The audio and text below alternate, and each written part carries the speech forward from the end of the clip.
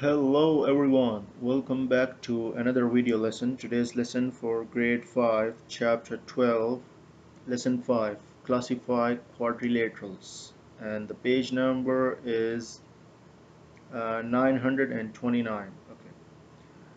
When we started this chapter, geometry, the first lesson was about polygons, right? So we took many types of polygons in it: triangles, quadrilaterals, pentagon, hexagon, octagon. Okay, the first lesson, lesson 2, lesson 3, I think, we took about triangles, and now we are going to take the quadrilaterals. So we will classify the quadrilaterals.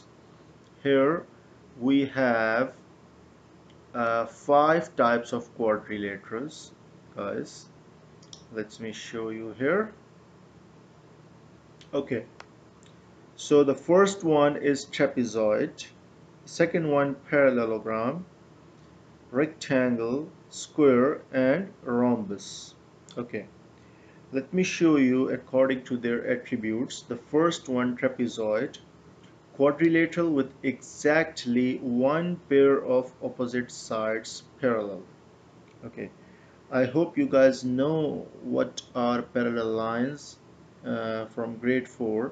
If you don't remember, I think before 2 days I uploaded a video for grade 4 in chapter 14, lesson 2, I think.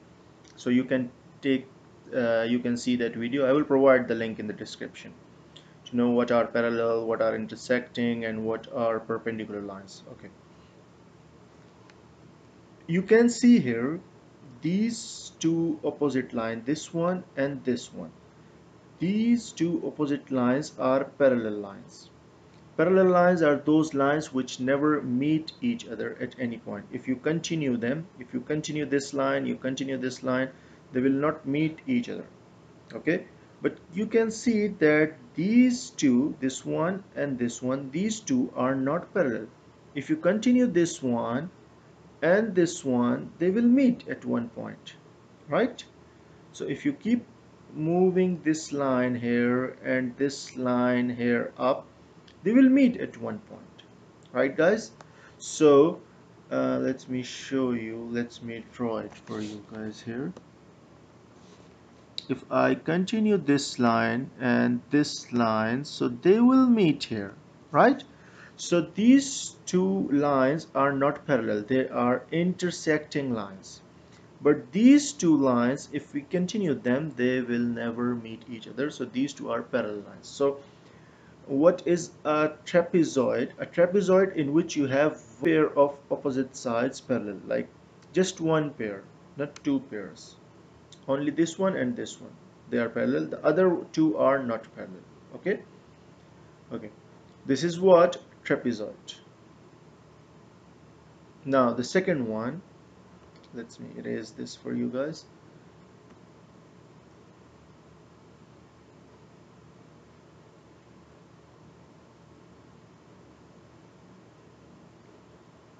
Okay, now the second one here, the second one is parallelogram. Okay, the second one is parallelogram, and this one you have two pairs of parallel sides, quadrilateral with opposite sides congruent and parallel. Okay, congruent mean, guys, equal, they're same. Here you can see these two sides are not same, these two sides are not same in length, right? But here in parallelogram you can see that these two opposite sides are parallel. If we continue them, they will not meet. These two opposite sides are parallel, and they are congruent also, they are of same length also, right? So the first thing, let us repeat again, in trapezoid just one pair of parallel lines, the other are not parallel, and they are not same in length. But in parallelogram we have two pairs of parallel sides, opposite sides are parallel to each other, and they are equal in length. The opposite sides are equal in length, like rectangle. Okay, in rectangle the same thing we have like parallelogram. The opposite sides are parallel to each other. they are of same length, but just one extra thing, that rectangle is a parallelogram with four right angles. You guys know that what is a right angle?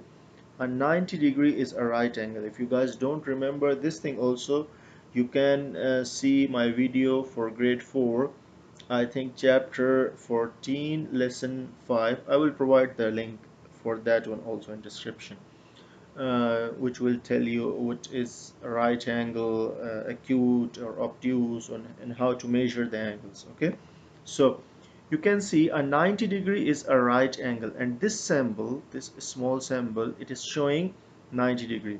So a parallelogram with four right angles, we call it rectangle. Here you can see that in the parallelogram we don't have the right angles.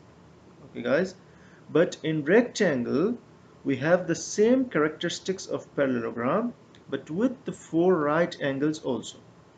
Here opposite sides are parallel, opposite sides are parallel, opposite sides are of same length, opposite sides are of same length. But here no right angle, and here four right angles. So this is the difference between parallelogram and rectangle. Okay, now the next thing is square. It is also a parallelogram. It have all the characteristics of parallelogram. Opposite sides are parallel and opposite sides are of same length. But it have two more characteristics, like the rectangle, four right angles. You can see four right angles. Okay, and another one, that all of its four sides are equal. So when all of its four sides are equal, we call it square. When it opposite sides are equal and parallel and have right angles also, we call it rectangle. Okay, when opposite sides are equal and parallel and no right angle, that is parallelogram.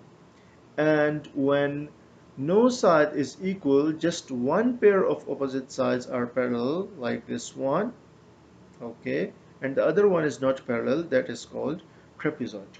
Okay, there is one more thing, rhombus. It is also a parallelogram. These all three have the characteristics of parallelogram, but they have some extra characteristics for their own. Okay, so see, opposite sides are parallel, like parallelogram. Opposite sides are of same length, like parallelogram. Okay, but parallelogram with four sides congruent. Okay, so all of its four sides are congruent, like square, but the difference between square and rhombus, no right angles in rhombus and four right angles in square. Got it guys? So I hope you guys understand this thing.